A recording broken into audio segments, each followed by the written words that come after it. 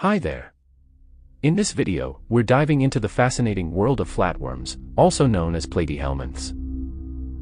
These simple yet incredible creatures have unique lifestyles, from their roles in ecosystems to living freely or as parasites. Stick around as we explore their amazing diversity, habitats, and what makes them so special. Let's get started. Flatworms, or platyhelminths, are simple, invertebrate animals with soft, flattened bodies and bilateral symmetry. Most of them live in marine or freshwater environments, though some are parasitic. They lack specialized systems like respiratory and circulatory organs, relying on diffusion through their body surface for gas exchange. Main groups: Turbellaria, free-living, non-parasitic species. Trematodes, parasitic flatworms, like flukes.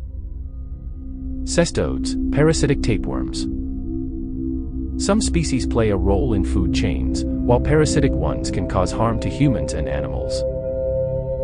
Their simple body structure and unique behaviors make them significant subjects in biological studies.